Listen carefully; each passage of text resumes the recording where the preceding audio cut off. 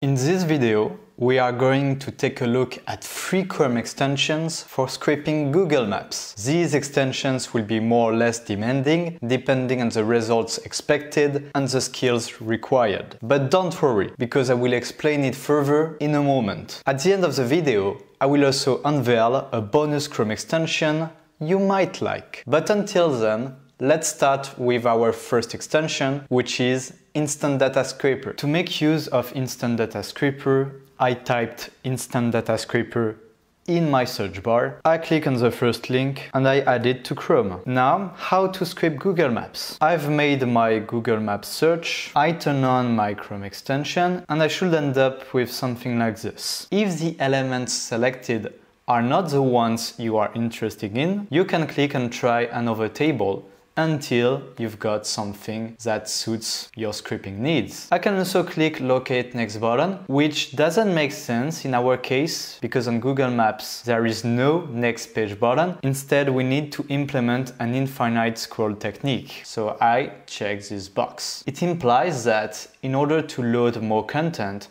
I have to scroll to the bottom of the page. I set up a delay, and what we have here, we have a lot of data fields. Most of them are not really interesting, so I can remove them. And once I've got everything I need, I can click and start crawling. So I didn't touch anything. Instant Data Scraper is going to scroll down to the bottom of the page, and each time it will scrape from 5 to 7 data rows. And it's very likely it will stop once I reach the end of the list, which means 120 data rows. Indeed, on Google Maps, you cannot get more than 120 companies per search. As promised, 117 data rows. I can get my Excel file. In overall, Instant Data Scraper is the easiest Chrome extension you can use, and it has some interesting features. For example, Instant Data Scraper automatically identifies the scrolling area, which is actually super good because the scrolling process of Google Maps is quite different from other websites. It's not a default scroll process, it's a partial scroll. It means the scrolling area is located within a part of the web page only, and it's not located to the entire web page. However, we can also find some drawbacks. First of all, the data fields have no names. Moreover, we don't have a lot of information. We have access to the URL, to the company's name, the rating, number of reviews, the category, and the address. In other words, we don't have access to contact details. We don't have access to data we can usually find by clicking on a specific element. See, here is a website, we don't have access to it, and here is a phone number. So how can we retrieve these kind of elements? Well, we can do that by using another Chrome extension, which is Data Miner. The same thing as for Instant Data Scraper. I click on the first link. This time it might be a longer process because you have to create an account, but once it is done, you have access to the Data Scraper Chrome extension. Data Scraper and Data Miner, it's the same thing. And to make the best use of Data Miner, I have to get the detailed page as a starting URL. And it's very fortunate because we have scraped the detailed pages thanks to Instant Data Scraper. I made sure that I've got the website and the phone number because we are going to scrape 3 data fields. As an example, the title and these 2 data. I turn on my Chrome extension and we are going to create a recipe, which is the same thing as a script. Make a new recipe for this page, and as you can notice, we've got 7 steps. We simply have to go through all of them and we will get our recipe. Tab number 2, choose the type of recipe. Option 1 and option 2. We want to scrape a detailed page. So option 2. Things are shorter now. We only have 4 tabs left. Tab number 3. Do we have to do something before or after the scraping process? Not at all. Tab number 4. What kind of data we want to extract? I will add a new column. The first column will be for the title. There are 2 different ways for scraping data. The first one is the one I recommend you not to do. It is the point-and-click method, meaning I click on Easy Column Finder, I type C, I've got my data, I confirm it, and everything sounds alright at first glance. The point is, if I wish to scrape tens or hundreds of detailed pages, at some point I might get an error. Because if I take a look at the advanced settings, the way data miners scrape elements is based on a CSS selector. And in order to make the CSS selector as accurate as possible, it's always better if you write your own selector. So this video is not a course about how to write your own CSS selector, but if you know how to do it, it's better to do it this way. Anyway, I've done my homework and I wrote down every CSS selectors we are going to use. So for the title, it's simply H1. I add another column for the phone number, advanced settings, and button I label phone, and I've got my data. Please note that these specific selectors will only work if you have set up English as a language. If you want to change a language,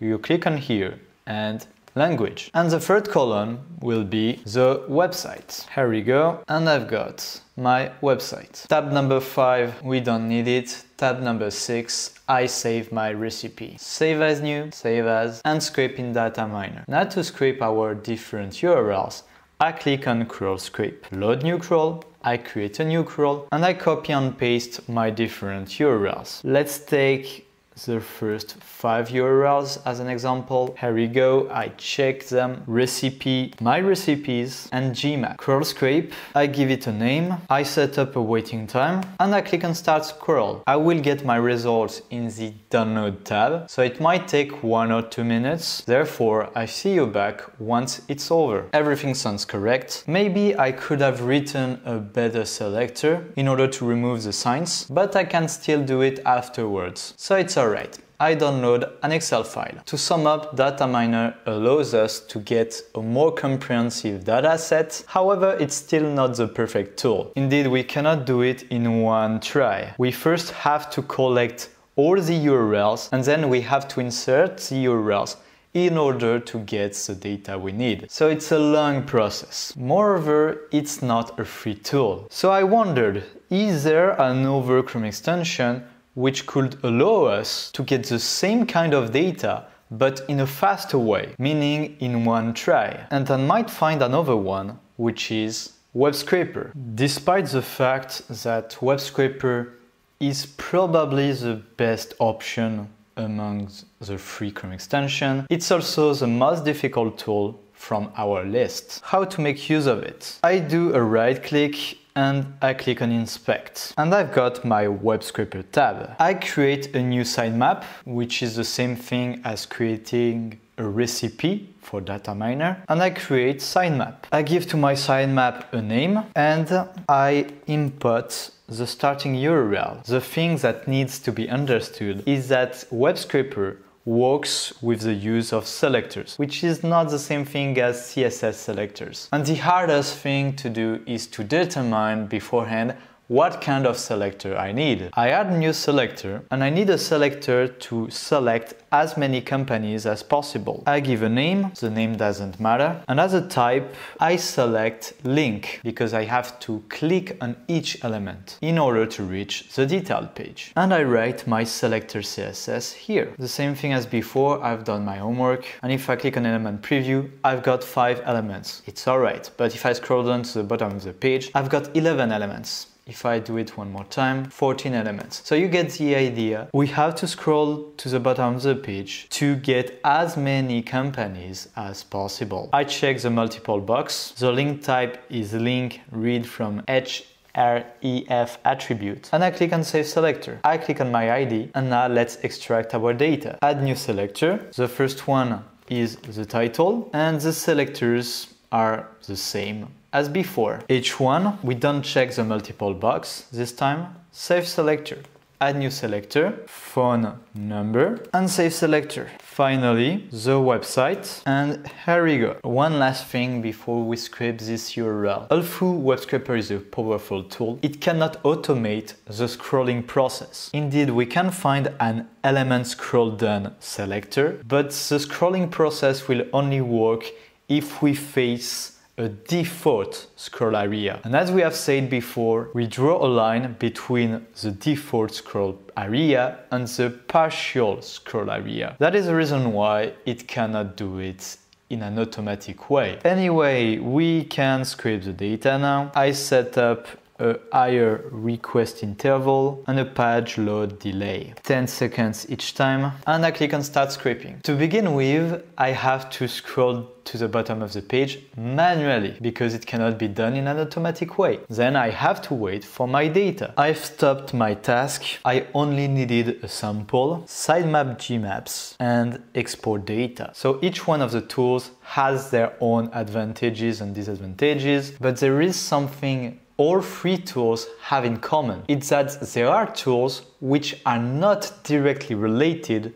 to Google Maps. It's too broad-based, and that's a part of the problem. So is there another tool which is 100% Google Maps related? And most importantly, is this tool easier to use? And the answer is yes. It's the Chrome extension from scrap.io. You can find the link to the Chrome extension in the description. This extension is free. I can add it in 2 clicks. But what has changed? Well, I'm going to reload the page, and it seems I can have access to email addresses and social media links. So if I want to contact this company, I can do it with just a click. As simple as that. Another thing is that if there are multiple email addresses or multiple social media links, all of them are displayed. And that's the point. With this Chrome extension, contact details are displayed, but they are not directly scraped. So if you want to get a way to scrape this data, to scrape contact data, segmentation data, and much more, you can do it thanks to scrap.io. Scrap.io